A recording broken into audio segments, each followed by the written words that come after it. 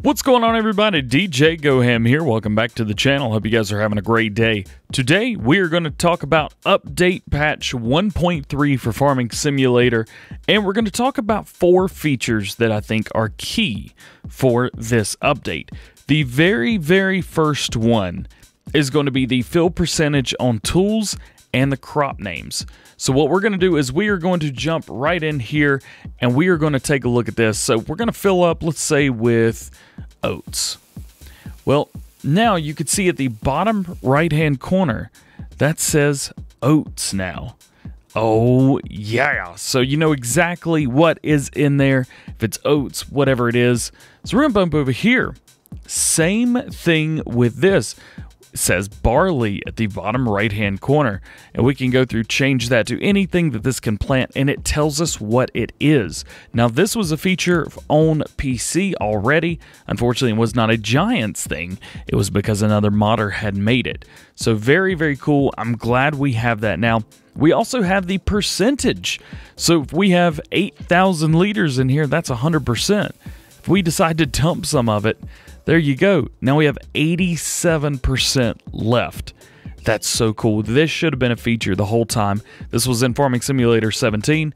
I don't know why it wasn't in 19. However, we have it back. Feature number 2 are the paint textures. So we can do grass now, which is super awesome. So what you want to go in, come in here, go to painting, and just tab over until you get to the grass. Now there are 3 different grass versions. There are the normal grass that you have there. You've got the grass with kind of a dirt below it. And then you have the dark green grass. So there you go. You can see 3 different grass, and we have grass growing in them. Yes, look at that. The grass is growing. It moves, it bends, everything that the normal grass does on the side.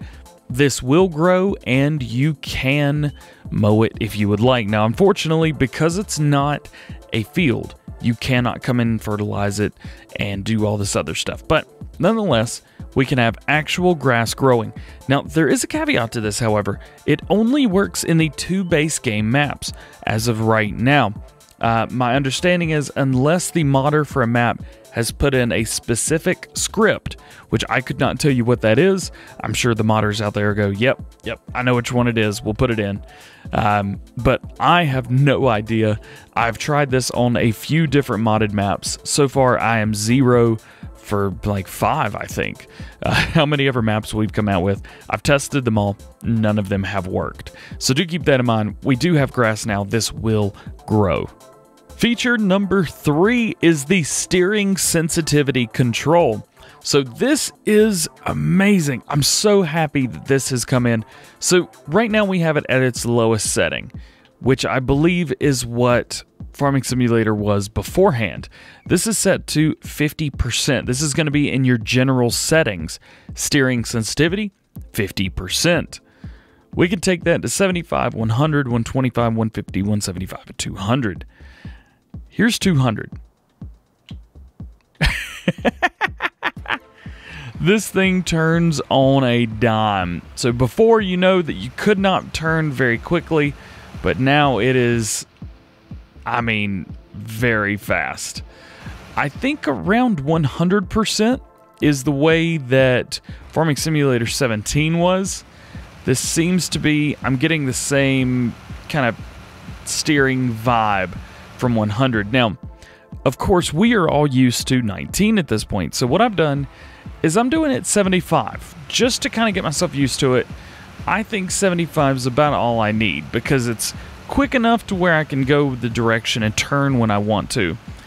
But it's slow enough to where it's not going to go like and just like take off to the side. I like this very much. And the last but certainly not least thing that I want to talk about today is this guy right here. And so you're going to find this in planters right here, Great Plains.